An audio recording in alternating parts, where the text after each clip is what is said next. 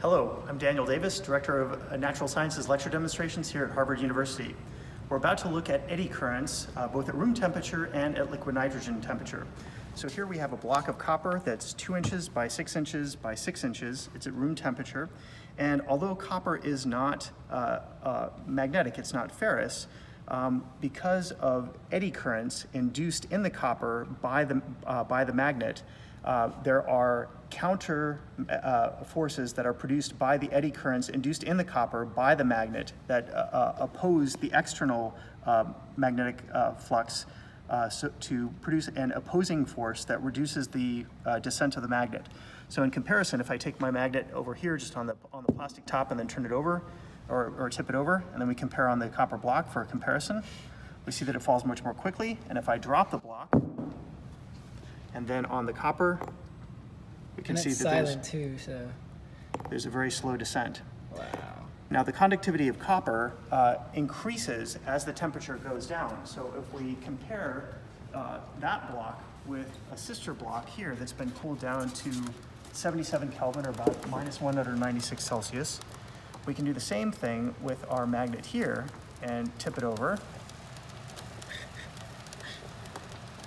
We can see that the descent is even slower. So the eddy currents are even stronger for the same change in flux.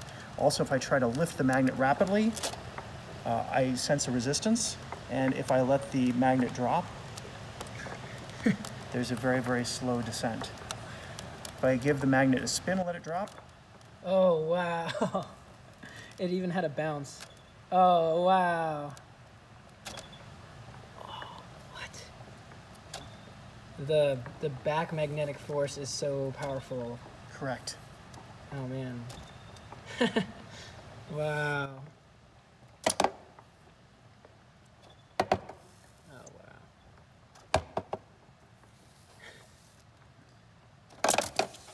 So, one last time. Okay.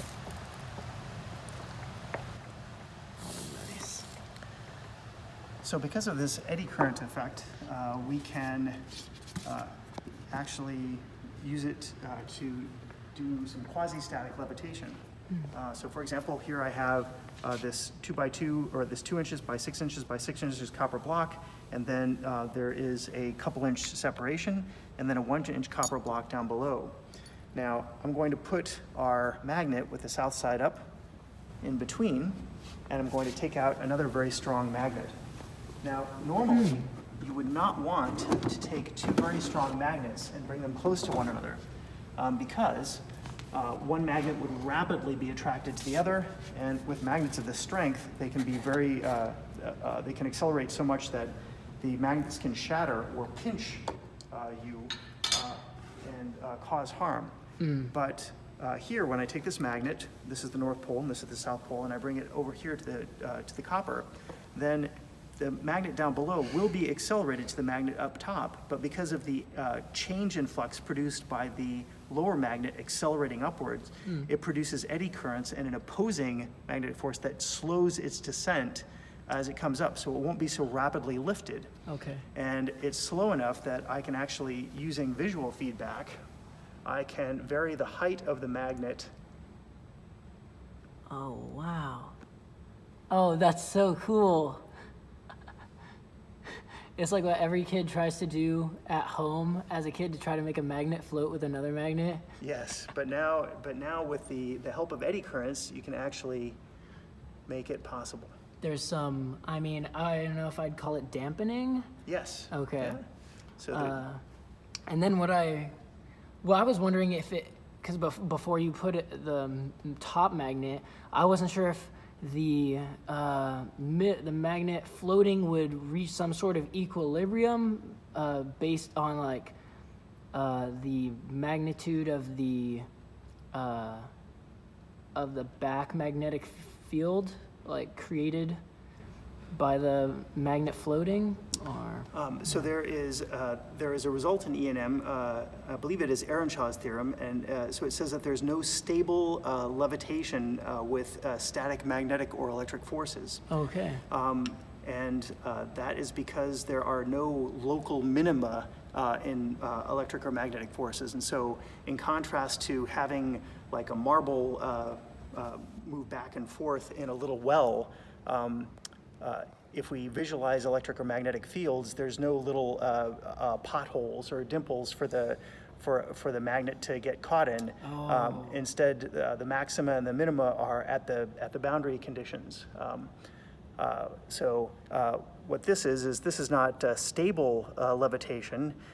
Instead, it requires me actually having to modulate, bring the magnet either closer or further away to keep the magnet from either resting on the bottom or hitting the top.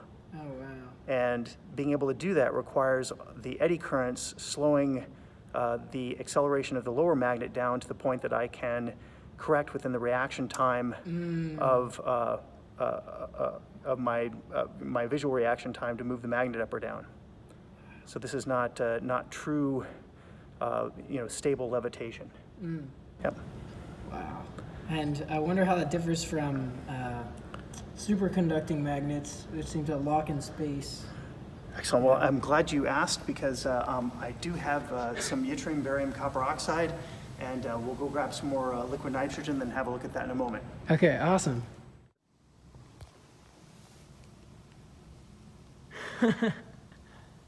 So this one's flux pinned higher. Yes. And that one not. And you'll notice that the one down below doesn't seem to rotate it, or it doesn't travel as freely. So there are a little bit of losses. It's warming up. I think there are some losses with with the more pinned flux that you have, the more.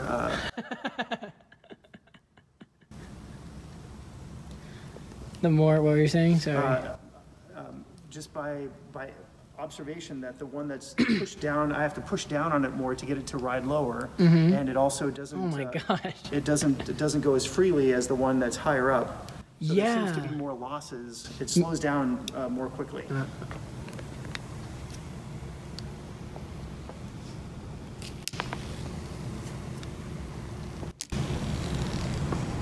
Wow.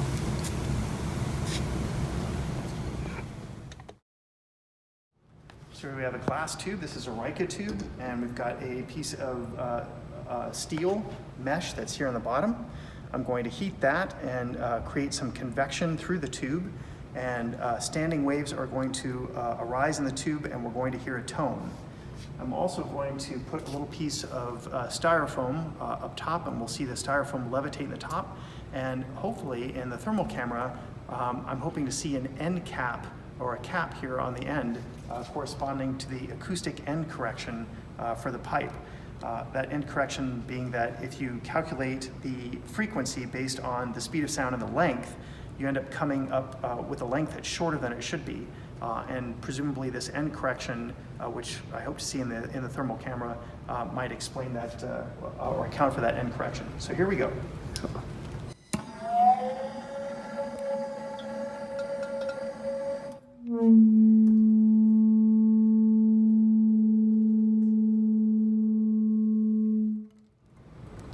And I don't want my styrofoam to melt the hot screen.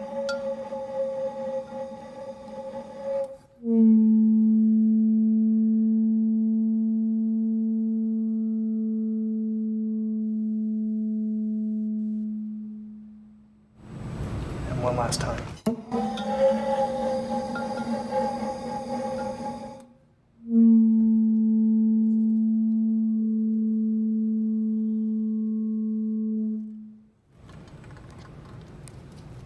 So Rijke tubes, R-I-J-K-E, named after P.L. Rijke, who was at the University of Leiden.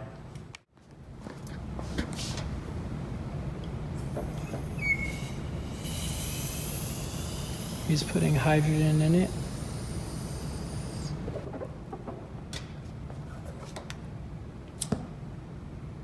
Oh no.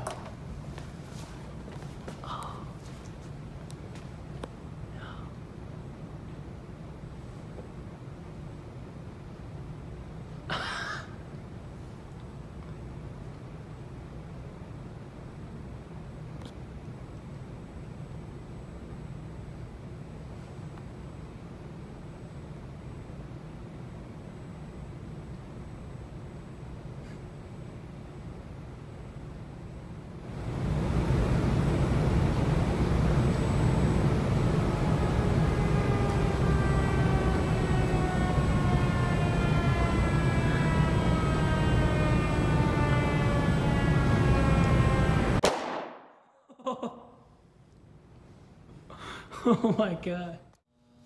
Okay, so we're doing a high voltage capacitor discharge through the steel wire. Here's the gigantic capacitor bank, and here's the charging circuit. A really cool, this is a vacuum tube switch. A vacuum tube switch, correct, yep. Vacuum tube switch. And here's the capacitors with, yeah.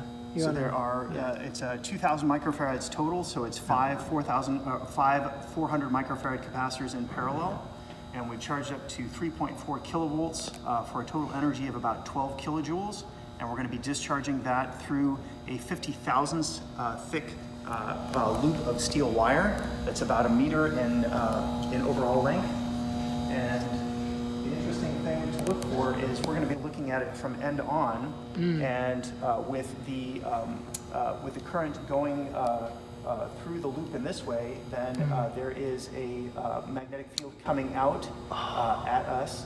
And then if you look at the Lorentz force of the current crossed in the direction of the field, the current crossed in the direction of the field, the current crossed in the direction of the field, there's a radial force outwards. So you're going to see the wire after it melts, you're going to see a spray of sparks go radially outwards through the Lorentz force.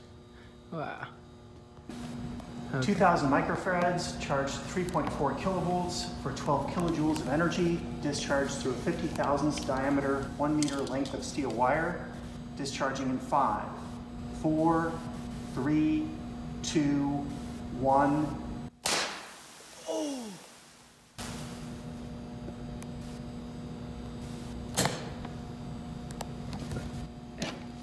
And there's the metal vapor, the smoke.